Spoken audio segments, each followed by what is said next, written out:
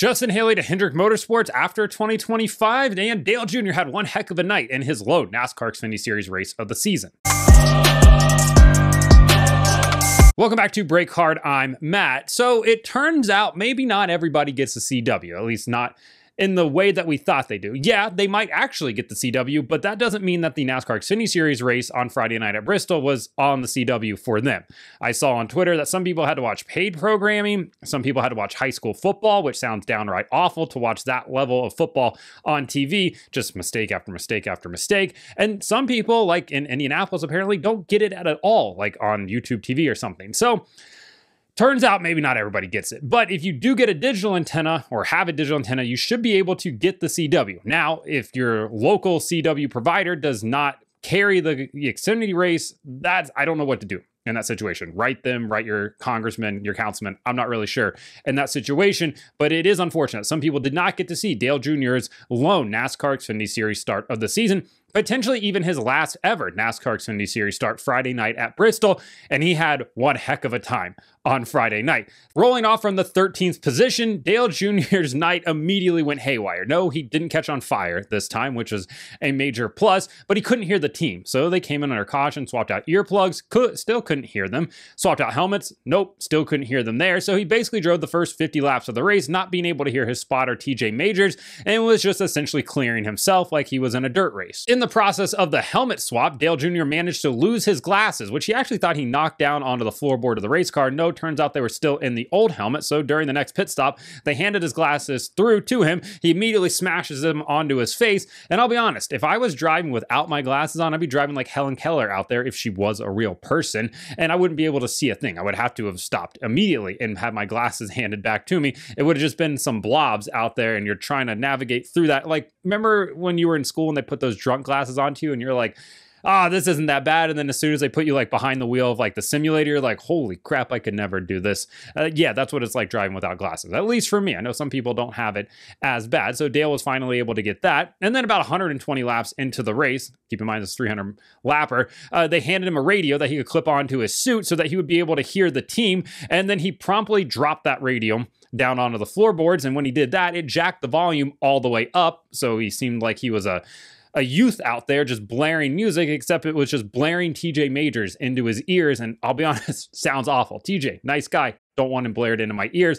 I've had that happen on iRacing and it made me irate. I can't imagine it happening in real life. So Dale was asking the team to speak softly over the radio because it felt like they were screaming at him the entire time because the volume was jacked up. And I'll be honest, what else could have happened to him on Friday night? Is his seat going to tip over inside the race car? Is a thread from his suit going to go flying out the window and then, get wrapped around the rear tire and it's going to unravel his suit like it's a Looney Tunes cartoon? No, thankfully the weirdness ended at that. And he basically spent the last 93 laps of the race battling it out with Ryan Newman Truex on track, who was making his car super wide, not making it easy on Dale at all. Dale wasn't making it easy on him. And they had a really good battle. You know how the Truexes and the Earnhardts, well, specifically Dale, go back a long way. Obviously, Dale gave Martin Truex Jr. his start in the series. And then obviously Martin went on to win a championship. Ryan's raced for them at times as well. And then after the race, they got out and had a good handshake and laugh about it. And it was just good fun racing. SVG immediately went over to Dale Jr. and had a good laugh with him, said that he was trying to get Dale out of the car when he was giving him, the door bang on the cool down lap there. Just all around good time. Sheldon Creed didn't give a damn about his interview with the CW after the race. He was like, and the second place finish, he goes, I don't even care about finishing second. I just want to go have a beer with Dale. And that's after Chandler Smith came over and was complaining to him like he was Patrick Mahomes during that game against the Bills, where he was trying to tell Josh Allen that it was all the rest. And Josh Allen's like, dude, I don't give a crap about this. We won the game. Stop your complaining. Go sit down over there. You get every call in the world. Sheldon had the same reaction on his face. He's like, bro, shut the hell up. Like, I don't want to deal with this right now. So for Dale, he then got out of the car, talked to the media, and then spent the next few hours just drinking beer on pit road all the way up until 2 o'clock in the morning. So he finishes 7th, drinks beer on pit road until 2 a.m. Not bad for a guy that's about to turn 50 in a couple weeks. Oh, last thing real quick from the Xfinity Series race. If you saw Justin Allgaier, you saw the reciprocating saw, the Sawzall, whatever you want to refer to it as, get stuck underneath the front splitter of the car and dragged around the racetrack. And the booth was obsessed with finding out whether or not this Dewalt Sawzall still worked. So they went down and found it in the pit area, and it does in fact work, as Marty Snyder pointed out here. I'm sure the Milwaukee fanboys have been silent ever since then. Actually, I know there's going to be comments that are like, oh, Milwaukee's the best. I'd still stick with Milwaukee. Whatever. I'm a Dewalt guy. Got Dewalt stacked out in the garage. Phenomenal tool, and apparently you can drag it around a racetrack, grind half of it off, and it still continues to work, which is great product advertisement for Dewalt, if I'm being completely honest. And before we move on, remember that there is now a Brake Hard blog. Link is in the description below. Trying to post a weekend preview as well as a recap and probably something during the week. And also remember, head over to drivensunglasses.com today. Use code BRAKEHARD at checkout for 20% off plus free shipping. It very much feels like will Alex Bowman return to Hendrick Motorsports next year is about to become NASCAR's version of will Mike McCarthy return to the Dallas Cowboys, because it seems like we're going to have to do this whole song and dance once again next season. Because during his media availability on Friday at Bristol Motor Speedway, Brad Keselowski said the quiet part out loud. Go ahead and take a listen. Aware that they were going to make this switch starting next week, and something that you even have I don't know that you would have a voice in, but do you have any? Justin had a career opportunity that, there wasn't anything we could match, to be a part of, Rick Hendrick's deal there, and, and what that means for him after 25, that's their announcement to have. But certainly everybody, I think, can respect and understand that. To be a part of Rick Hendrick's deal there and what that means for him after 25, but that's their announcement to have, is pretty telling from Brad, because it lines up with all of the silly season things that we had been hearing up to this point. Justin Haley, of course, was announced the number 7 car, but Justin Haley ending up in the 48 for next season was very much a real possibility over at Hendrick Motorsports. And if you remember back a few weeks to Door Bumper Clear, they were asked on there, how many drivers have Hendrick Cup contracts for next season?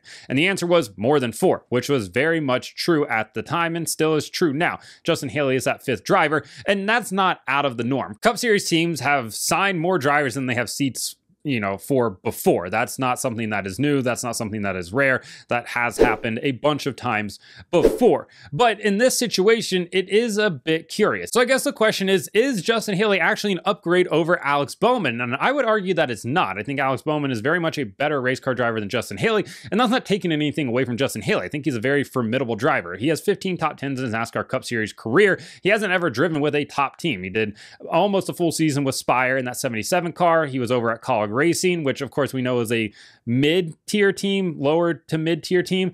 And then obviously with Rickware Racing, which has taken a step up this year, but he's still 32nd in points. And he has shown signs at times of, elevating that team. But Alex Bowman is still an 8-time race winner.